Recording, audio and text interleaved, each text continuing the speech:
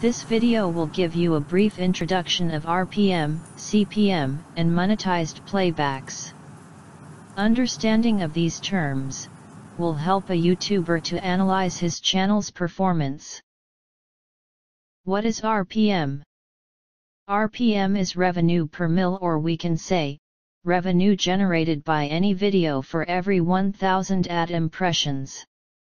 In simple words, RPM is the amount that content creator gets for every 1,000 ad views, after YouTube cuts its share. CPM is cost per mil, or we can say, the total amount that advertisers pay to YouTube for every 1,000 ad impressions.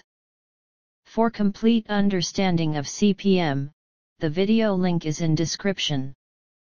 What are estimated monetized playbacks?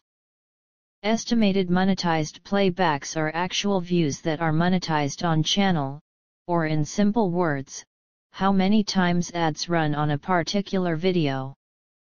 YouTube only counts monetized playbacks, and then calculate RPM. Take a look here, total views are more than the estimated monetized playbacks. YouTube counts the estimated playbacks, and for every 1,000 playbacks calculate the revenue. YouTube doesn't monetize all the views.